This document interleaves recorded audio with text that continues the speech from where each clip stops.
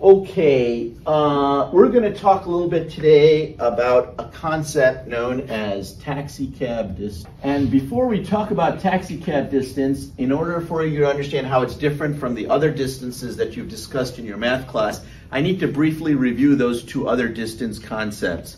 So the first one I'm going to review is called crow's fly distance. And the other one we'll talk about is called driving distance. And then today we'll learn this third one, which is called the taxicab distance, okay? So we'll talk about crow's fly distance first. I want you to imagine we have a grid like this with X and Y. And I want you to imagine that this location over here, which I will call X1 and Y1, represents some location on the grid. And then there's another point over here somewhere, which is we'll call X2, Y2. And we want to know how far it is from one to the other. Now, this is called the crow's fly distance because if I release a crow from here, imagine this is the map of some territory, right? The crow will fly. If it's trained to fly to the other place, it will go like this, look. Like that, see? Just goes whoop, like that. And I would like you to turn to your partner now and describe what is the mathematical formula that we use to calculate crow's fly distance. And I would like you to write that down on your paper. Miss Banerjee, can you tell me the mathematical formula to calculate crow's fly distance in math class? Okay, distance formula. We'll say D equals, go ahead, miss. You can also flip the X's and Y's, it won't matter. But that is the formula that we use. So what we typically are doing here is we're turning this into a Pythagorean problem where we're calculating the distance here and the distance here, and then using a squared plus b squared equals c squared to calculate this distance here. Okay, that is the formula that we use for crow's fly distance. And this is also Euclidean geometry. It's Euclidean geometry. Let's now talk about driving distance. Typically, if this was a location on the map and this was a location on the map and we were going from here to here, and imagine it's far, like several hundred miles, this would typically not be the distance that we cover. And I'd like you to turn to your partner now and describe why is that. Miss Caitlin, can you tell me why, if you were going to drive from point A to B, it would probably not be this crow's fly distance? Because you can't go on one straight shot. What do you have to do instead? Take breaks and stops? No, that's not the issue. Okay, you got to stick to what are called roads, right? You got to stick to roads. So there may be like a highway over here. Then you may have to go through some city with some traffic lights, whatever. And then you may have to take another highway that goes like that, something like that. And so typically your driving distance will be larger than your crow's fly distance. It could be the same if there is a highway that goes directly, but most of the time, the driving distance is going to be a lot larger. You got that right? Okay, we're going to talk about a new concept today. And I want you to picture the streets of Manhattan. So imagine there's a building over here. Imagine there's another building over here, and then there are these streets and avenues that basically go between the two, like that, right? Now, in the actual Manhattan, the distance from one avenue to another is much longer than the distance from one street to another, and that's because Manhattan blocks are more rectangular-ish than squarish, but we're going to ignore that today, and we're going to say that the distance from one avenue to another and versus the distance from one street to another is the same. So we're going to imagine the Manhattan geography as squares. Each block is a square, okay?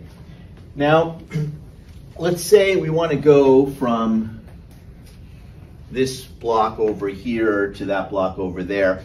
I think you'll agree with me that we could, for example, go this way, right? We could also go this way. And we could also go like this, something like that, right?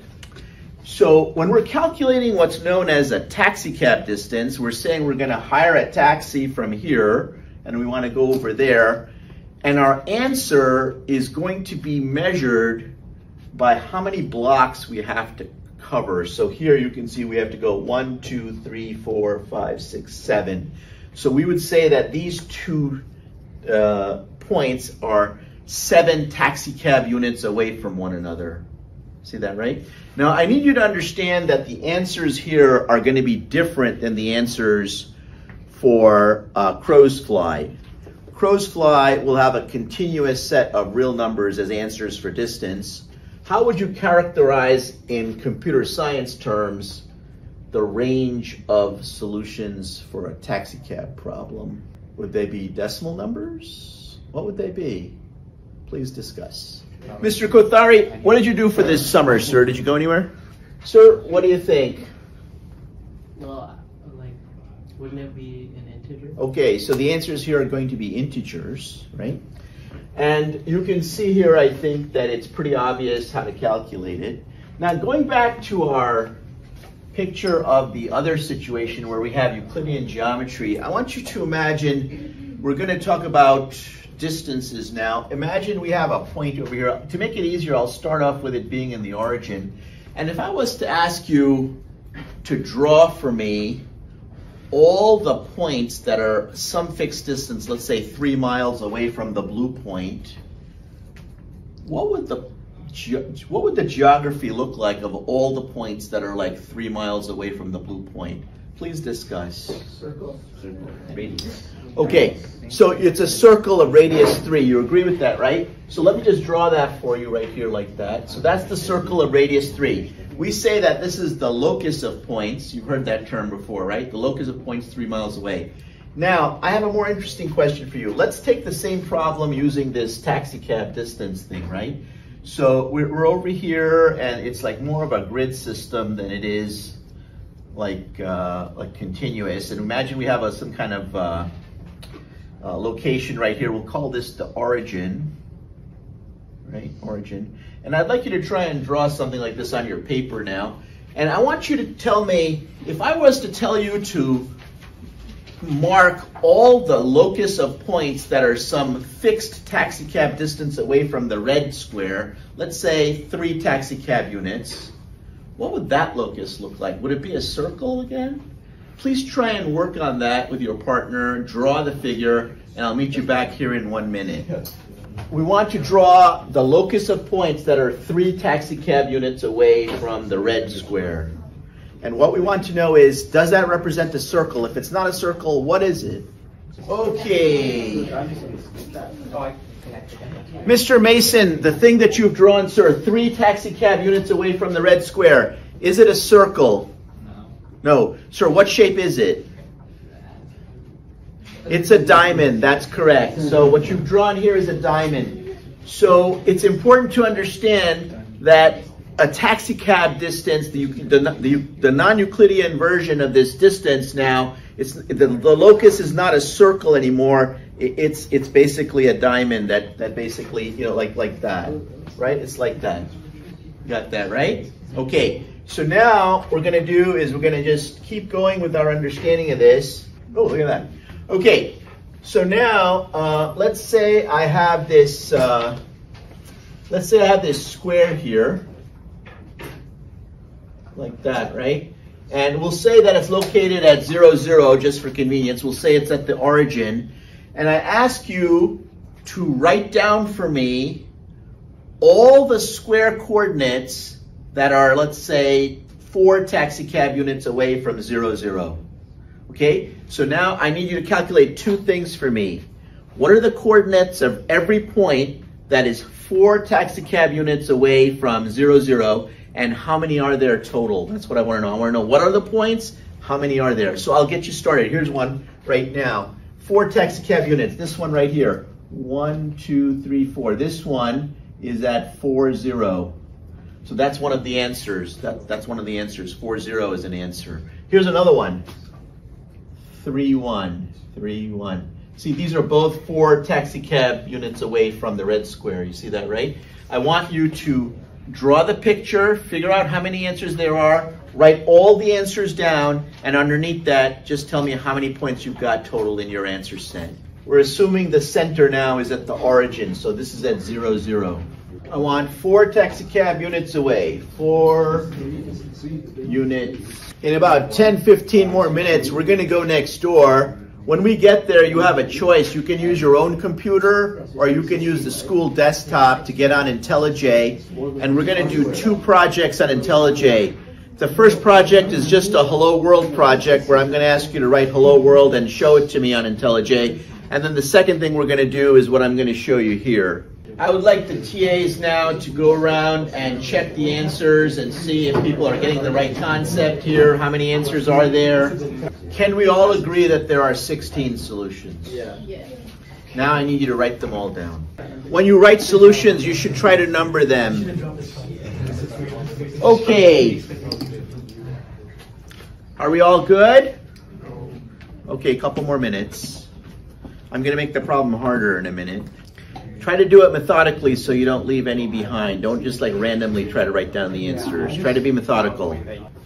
Okay, even if you're not finished, I need you to stop working and look up here. I'm going to give you a slightly harder problem to do now. The last problem we did, we assumed that the center of our taxicab problem was at 0, 0. Now I'm going to expand the problem and say that the center can be anywhere. For example, let's do the problem assuming that the center, right, of the locus, right, the center is going to be at -4, 3, which is this point I've drawn over here.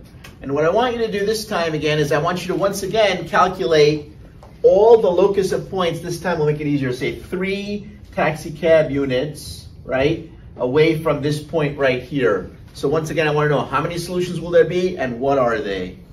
Okay, this time the center is not at 0, 0 now. It's at some arbitrary point. I just used -4, 3 here, but it could be anywhere. I want to know what are all the solutions that are 3 taxicab units away from this point. So how many answers are there? 12. 12. We all agree, right? There's 12? Okay, I hope you can see where we're going with this. What we want to do when we go next door is we want to write a method where if we give it the center and how many taxicab units are away, we want it to be able to generate the solutions by writing them. And we want to write them just like this, like X, comma, Y, like that. We want to generate each point like this, print them out, and also generate how many answers there are and maybe write that underneath or something like that. Okay, so let's get together, you and me, and decide what is the method header going to look like. So this is where hopefully you'll start to remember what the Java looks like. So we're going to create a class. That's not important here. Now, I'm going to ask you just to call your class capital main. That may seem a little bit confusing because our method is also called main, but that's what people do. So we're going to call our class capital main. Inside here, we'll have our public static void main method here, like this. And all this is going to do is it's going to call the method that we're going to write in a few minutes here. And we first need to decide what should we call the method that's going to generate these taxicab distances. Taxicab distance generator. Okay, I like it. Taxicab distance generator. It's too long, so we'll shorten it up a little bit. We'll go TC generator, TC gen, right? And we need to have some keywords over here. And I would like you to discuss with your partner what those keywords should be. And then we're going to need some parameters over here, and we're going to decide how many parameters, what data types should they be, that type of thing. Okay.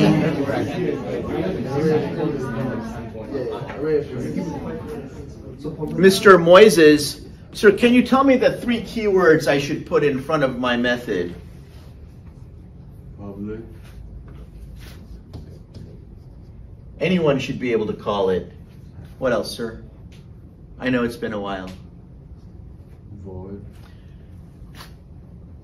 This thing's not going to return anything. It's just going to print all the answers and also how many answers there are. And the other one, sir, it's been a real long while. Yeah, it's going to be static because we're not going to be using any state variables for our problem here today. So we'll just make it public static void. Now, the next thing I need to know is how many parameters should there be and what data type should there be and what would be good names for them. Mr. Gabriel, can you tell us, sir, how many parameters you think there should be? What should they be? X, Y, D. D for distance. Okay, so there's going to be an X coordinate and a Y coordinate, and those are going to be basically where the center of our focus loci are going to be. And what data types should they be? Miss Bridget? Integer. Okay, so there's going to be integer here, and integer D there, like that. Okay, so they're going to give you an XY. In fact, let's call it XCYC, so we'll know that refers to the center coordinates, XC and YC we'll call it. And D will be the taxicab distance. In fact, let's call it TCD. Yeah, I like that. TCD we'll call it, so for this taxicab distance. So someone will call this method from in here with what the center location is going to be, and also what the taxicab distance is going to be. And your method is going to generate all the coordinates, and also finish by writing down how many solutions there are. That's what we're going to do for today. Now we're going to go next door. I mentioned to you have to do 2 projects for me. The first one is the Hello World.